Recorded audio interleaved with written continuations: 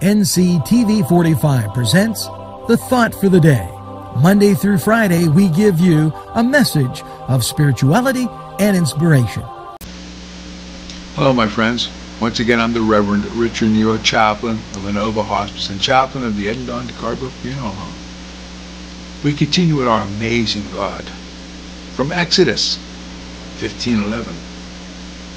Who is like unto thee, O Lord, among the gods?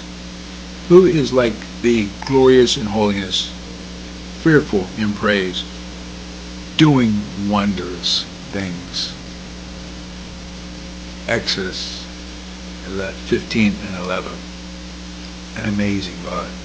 And who is like this amazing God? Who can do wondrous things? His holiness.